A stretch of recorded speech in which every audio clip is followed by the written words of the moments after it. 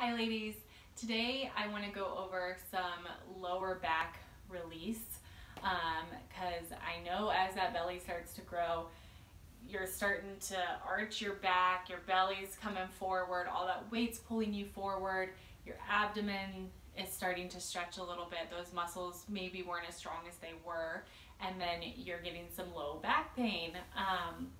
And if you're not, then I applaud you. So I just wanted to show you some poses in yoga that you can use to help with some low back pain. Maybe you do it in bed or before you go to bed at the end of the day. Maybe you do it first thing in the morning. It's just whatever is most comfortable for you. One of those is going to be child's pose. Child's pose can sometimes be difficult as our belly starts to get bigger, so I like to use blocks to bring my seat up a little more. So if you have a block, we're going to go ahead and use that. You can take your knees out a little wider here, making room for your growing belly. Traditional child's pose has your knees together, but I actually prefer this pose anyway. And then you can place a block underneath your sacrum or your sit bones. And then you can walk your hands forward.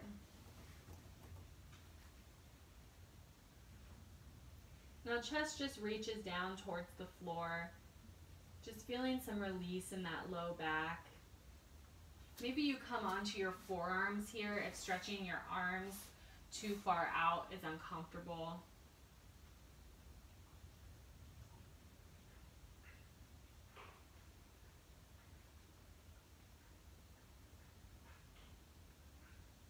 Just breathing into this pose here. Maybe you walk your hands over to one side, feeling, if I'm walking my hands over to the left, I feel kind of a lengthening in the right side of my back. And then walking my hands over the other way.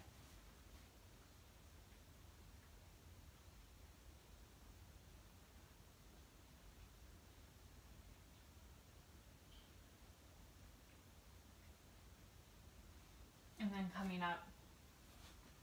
And then go ahead and take your block out here. Another one of my favorite dynamic poses is cat-cow. So you want to come into a tabletop position. And then your wrists are going to be right underneath your shoulders. So you kind of have a 90-degree angle in that wrist crease there. And then your your knees can be a little wider if they need to accommodate for your growing belly. But what you're going to do here is you're going to drop your belly, lift your head as you inhale. And then exhale, gently round your spine.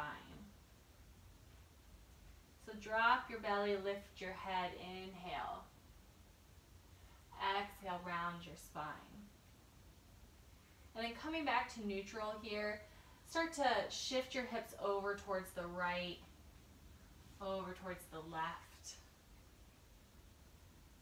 And then maybe you do a little side to side, so making kind of a C shape.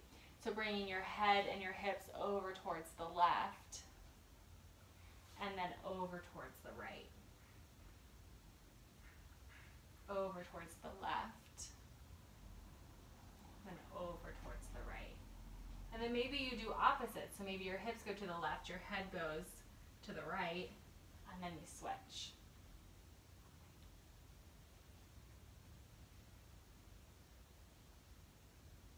And then coming back to neutral, you're just going to make your way onto your sit bones.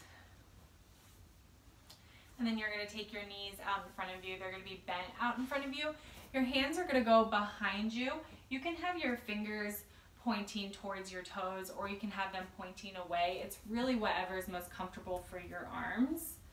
But you're just going to bring the knees together, and then you're going to take them over towards the left, then over towards the right. So I feel like, the later you get in pregnancy, the harder it is to get some low back relief. And I think, we're not supposed to necessarily lie flat. I mean, it's mainly for a prolonged period of time, but I know I always did twists to help, and you don't want to twist the later that you get and do those closed twist poses in pregnancy.